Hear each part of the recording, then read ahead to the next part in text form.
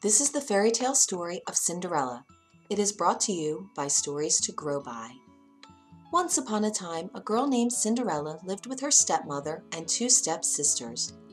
Poor Cinderella had to work hard so the others could rest. It was she who had to wake up each morning when it was still dark and cold to start the fire. It was she who cooked the meals. It was she who kept the fire going. The poor girl could not stay clean from all the ashes and cinders by the fire. "What a mess!" her two stepsisters laughed, and that is why they called her Cinderella. One day, big news came to town. The king and queen were going to have a ball. It was time for the prince to find a bride. All of the young ladies in the land were invited to come. They were wild with joy. They would wear their most beautiful gown and fix their hair extra nice.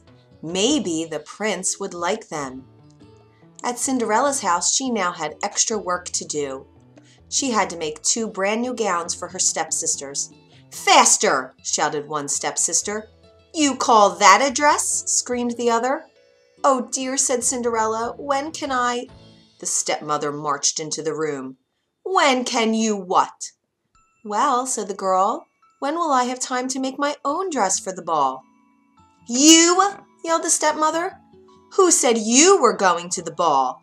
"What a laugh!" said one stepsister. "Such a mess!" They pointed at Cinderella. All of them laughed.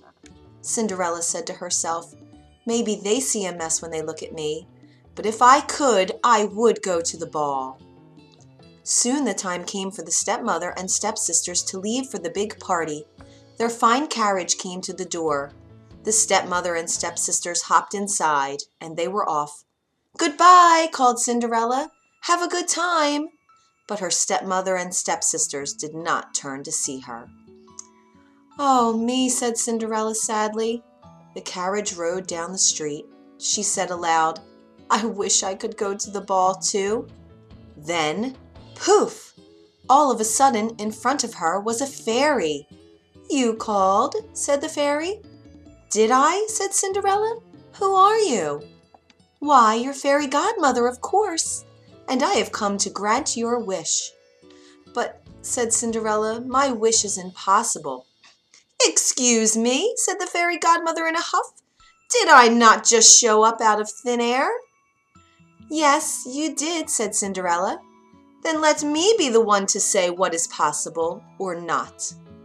"Well, then I will tell you," said Cinderella. "My stepsisters and stepmother just left for the ball. I wish I could go too." She looked down at her dirty clothes. "But look at me." "You do look a bit of a mess, child," said the fairy godmother. "Even if I had something nice to wear, I would have no way to get there," she said. "Dear me, all of that is possible," said the fairy godmother. And with that, she tapped her wand on Cinderella's head. At once, Cinderella was all clean. She was dressed in a beautiful blue gown. Her hair was set up high on her head inside a golden band. "This is wonderful," said Cinderella. "Who said I was done?" said the fairy godmother. She tapped her wand again. At once, a beautiful carriage came to be, with a driver and 4 white horses. "Am I dreaming?" said Cinderella, looking around her. "It is as real can be," said the fairy godmother. "But there is one thing you must know." "What is that?" asked Cinderella. "All of this will last only to midnight. At the stroke of midnight tonight, it will all be over. Everything will back to how it was before." "Then I must be sure to leave the ball before midnight," said Cinderella. "Good idea," said the fairy godmother. She stepped back. "My work is done." And with that, the fairy godmother was gone. The driver called out to Cinderella, "Are you coming?" She stepped into the carriage, and they were off. Over at the ball, the prince did not know what to think. "Why do you have that sad look on your face?" the queen said to her son. "Look around you. You could not ask for finer maidens than these." "I know, mother," said the prince. Yet he knew something was wrong. He had met many of the young women. Yet after he had said hello, one by one, he could find nothing more to say. Someone pointed to the front door. "Look! Who is that?" All heads turned. Who was that lovely maiden stepping down the stairs?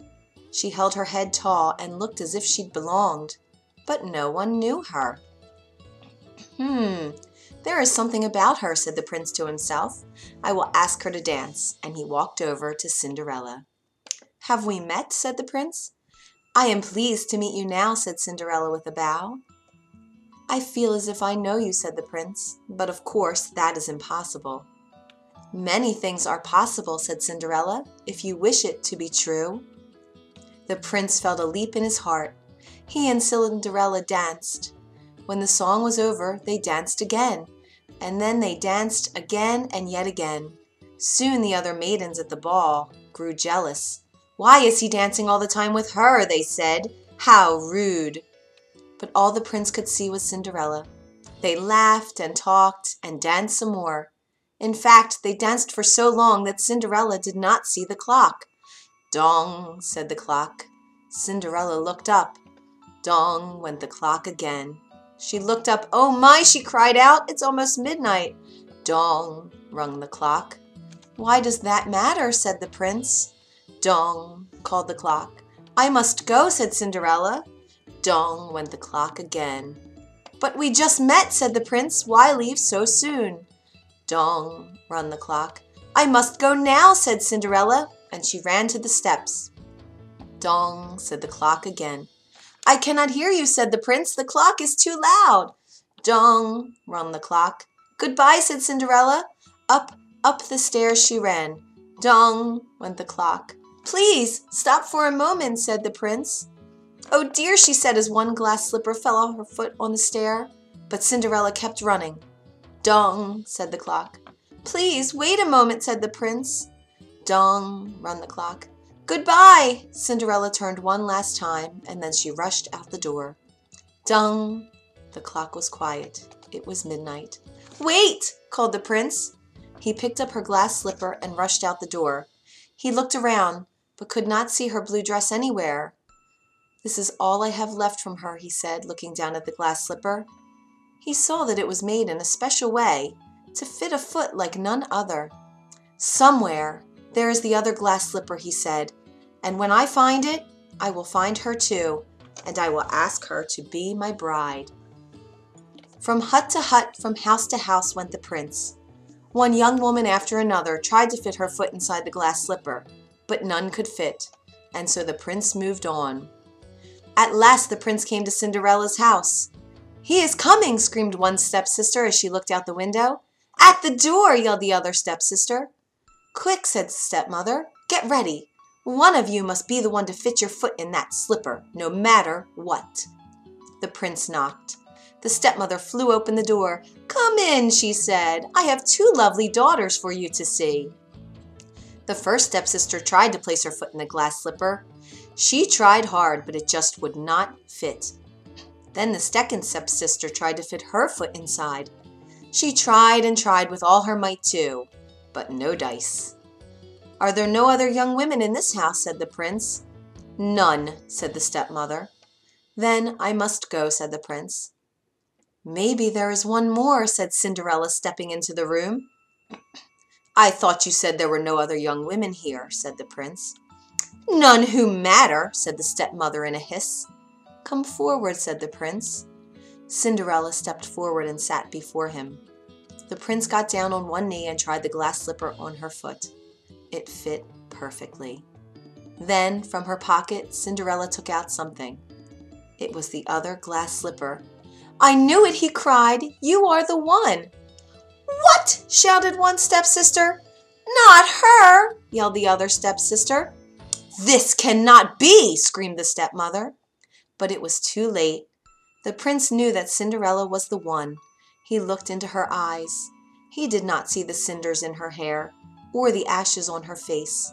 I have found you, he said. And I have found you, said Cinderella. And so Cinderella and the prince were married, and they lived happily ever after.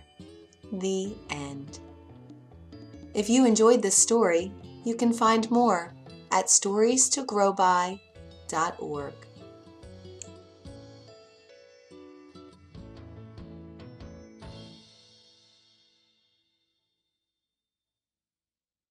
pocket, Cinderella took out something. It was the other glass slipper. "I knew it," he cried. "You are the one." "What?" shouted one stepsister. "Not her!" yelled the other stepsister.